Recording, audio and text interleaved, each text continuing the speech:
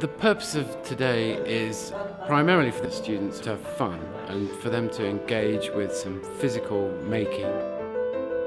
So what we did initially was we showed the students around our model making workshop, showed them our main work area where there are lots of models in process at the moment, basically talked about how we got into model making and hopefully to make them aware that it exists as a job that you can do and a thing that you can now study at degree level. The students will get miniature figures that we use in our model making and place them into areas that they find in and around our office and create little scenarios for those little figures and the little storyline.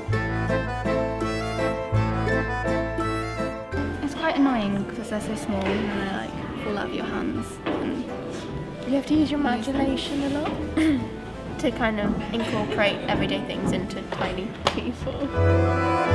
Having a little bike on a big bike. We're going to have this model like climbing up the ice cream cone, but the ice cream cone's kind of like a mountain, and we've had another one climbing up a cup as well. It was quite hard because we didn't have much ideas and stuff, but once we kind of took our time and looked at it more and stuff, we got more ideas.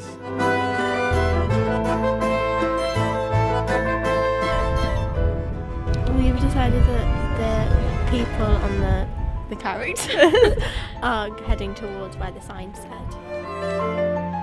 I love working with kids, just because they come up with such different things, and so, you know, they're always thinking of something slightly different, and yeah, I mean, kind of a bit cheesy, but outside the box, really.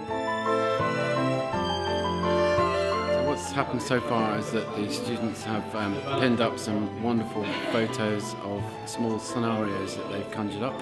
Some of them we will now choose. I think what we'll do is get a group discussion going, see which ones people are keen to pursue.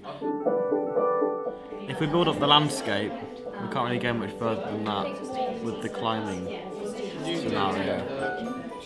So I don't know what to do next. it's a little bit of a struggle to start with, but we're getting some good ideas around getting the juices flowing. Once you have an idea and it is a good idea, it is hard to expand on it sometimes because like you've already got the good idea, so you wonder how you can make it better.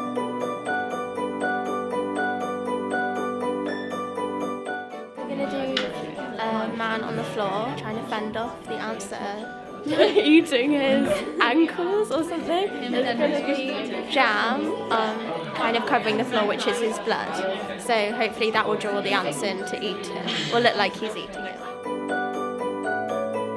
It started off with just messing around with this character on a £1 coin.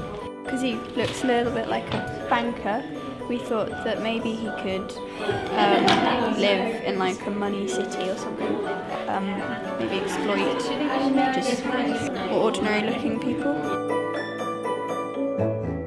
I think it's opened up a different idea of creativity for them, and certainly continues to push one of the things that we're very keen to develop, that creative arts is not just about painting and drawing and the very traditional arts that sort of a lot of the students are aware of, or the schools maybe are sort of pushing students more those routes. It's been great. One of the tutors said that the group were a little bit quiet this morning, and I was thinking, oh yeah, they're not very forthcoming. But then as soon as they got out there, as soon as they got their little figures, they started getting into the scenarios and really enjoying it, and suddenly I could see smiles on their faces, and then they got into the making of it as well, and I think they've had a really good time. I hope so anyway.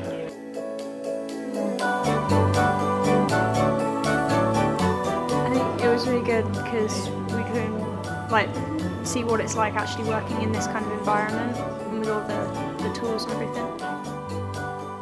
We usually think of like art as just like painting and just artists, but they don't really think about all the different ways that it's used in like normal world.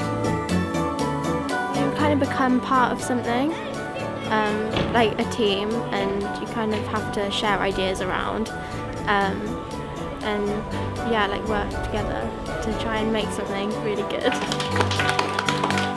I think Society Club is really important. I think it's really good because it's opening the eyes of young people to professions and disciplines that they would otherwise not have access to. And I think that's really important, and it's really diverse and it's growing, and that's great.